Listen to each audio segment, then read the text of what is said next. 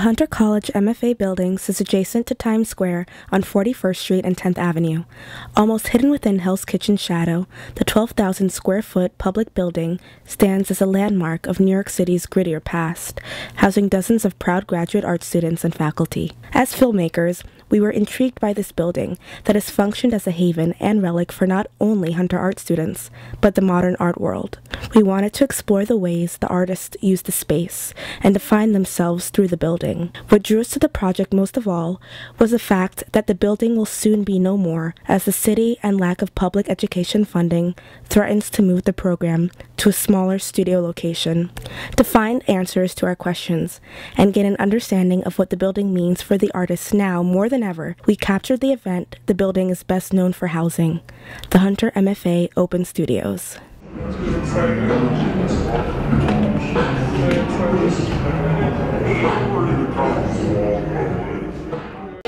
Oh, we're recording. My name's Kajahl.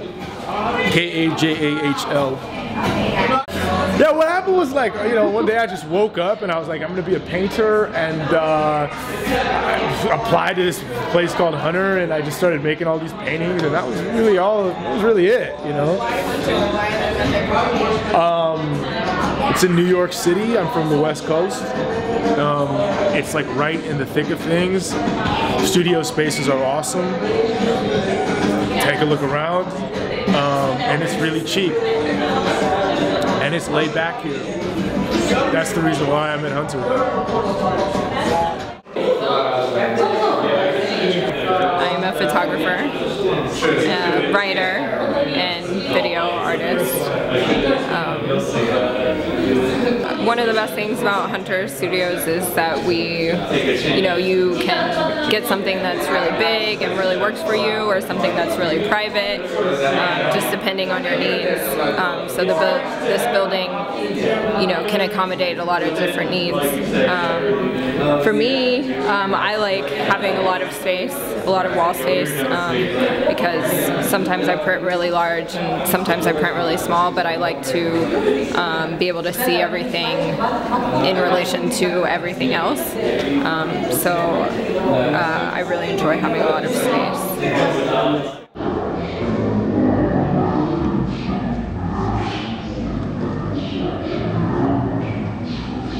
I just started in the fall of 2011, so I'm going to be finishing my first year, and be here for another 2 years pretty much. Come in like every day for 7-8 hours, like a normal kind of 10 to 6, like a job almost. But it's a fun job at least. So, and then on the weekends too, I'll come a day, usually on the weekends. But I still have a dog and a girlfriend, so I have to go home sometimes. So.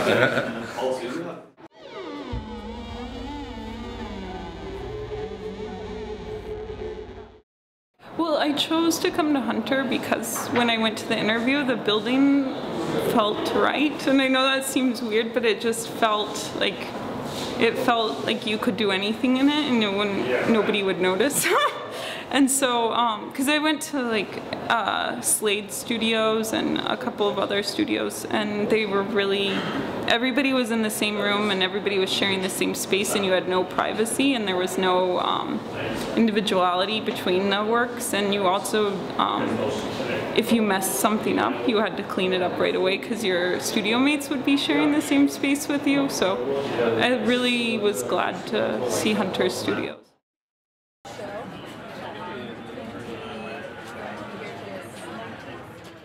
I'm in the BFA program for Hunter College, and this is my studio.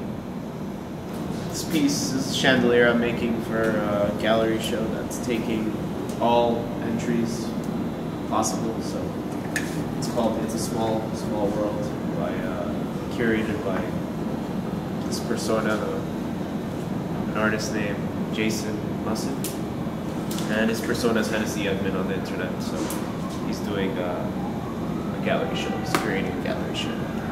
And I'm submitting this piece. This is a chandelier. Currently it's upside down. It's supposed to be hanging. And I gotta figure out the rest of it. I'm doing that. So this piece, well, the way I usually start my pieces and my work is I find images that I really like, or just images that are interesting to me, whether it's because of the content or the colors or something, and I start to arrange them on a panel. And at first I just have pictures and I just tape them up and I sort of arrange it. And when I like the arrangement a lot, then I glue them down, and then I start to blend them and paint it and sort of make it into one seamless landscape. So I use the paint to actually bridge all the gaps, and it literally is almost like Photoshop, but I'm doing it by hand. When we talk about any piece, I like to refer to myself as like the ancestral court painter. It's about transcending ethnocentricity, kind of looking at history as a construct. Well, not history as a construct, but race as a construct. You know, history is a scam, and I think identity is fraudulent. This is a lot of like coming to terms with history. It's questioning mainstream historical ideology and also alternative historical ideology. I mean, I infuse like these kind of comic book elements as kind of like humor. Humor's the grand neutralizer. Kind of softens up the more serious issues that surround the work. I think that's important. I mean, I really just want to get people talking about history. The current powers that be have really, I feel like, set the historical compass off pace, and I feel like we're navigating as the people through the future blindfolded. And I feel like if I can get people talking about history, we as a human race can kind of steer this ship back on track, so to speak, if we all kind of like can redefine things together and talk about history, no matter how painful it was or how glorious it was. So this is my friend Carlos, and I moved to New York for the Hunter program. I'm from the Midwest. I'm from Oklahoma. I spent 9 years in St. Louis, Missouri, and but I moved here in August to Bed-Stuy, Bushwick area, and I was walking around and I met Carlos Vega on the street. He had a snake around his neck, and I asked him if the snake was real, and because I could only see part of it. That didn't make much sense. But anyway, we ended up talking for a long time, and I became fascinated with him, and I didn't want to document him because I'm not necessarily interested in that, but I wanted to photograph him through me. So I asked him to spend a week with me. I paid him what he would make in a week at work to spend a week with me, and as a way of sort of accelerating intimacy. And now we're great friends. And I made this piece about him and his family. Well, it's actually the first conversation that we had, sort of a summary of the hour-and-a-half long conversation. I went to undergrad in Seattle, and you had to take interdisciplinary art, so you had to do like sculpture and drawing and casting and printmaking, and it just, the logic behind painting just really made sense to me. It just, I think it's just how some people think in mediums, and I think painting is how I think. This one's not finished yet, but I'm really excited about it because it's kind of like making this joke where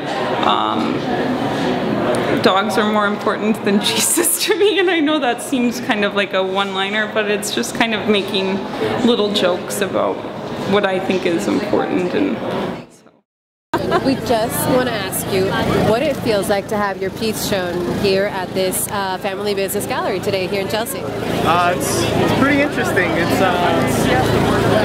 I mean, it's an open call, so you can't be too proud, you know. But it was still pretty cool. I think I got a really interesting spot just picking the ceiling. So it's weird. It's strange, you know, because you don't get a show in Chelsea like that. But that's kind of the point of this, to be generous, you know. I mean, it also ends up having other implications about young artists being picked up like soccer players, but that's a whole trend going on now with the art market. Do you think it's hard for young artists to get their voice kind of recognized in this market, in this art market? I mean, it's kind of like any other job or anything, you know, you just know the right people, and in that sense it is tough, you know, but just as tough as other stuff. If you're social, you'll probably, I mean, it starts here and like mingling with people, so it's a weird thing. It's a weird thing. Yeah, it seems like with a turnout this big and with so many submissions that a lot of people want to get their voice out there that haven't been able to. Yeah, there's a lot of artists now. I mean, there's tons and tons of artists now. And, you know, I guess New York's the place to be for that sort of stuff. Big center of the art world.